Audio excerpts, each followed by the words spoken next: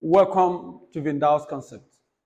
Assuming you plotted a quadratic graph and a linear graph all together in one question, and then after plotting that, how then do you find the solution of the graph?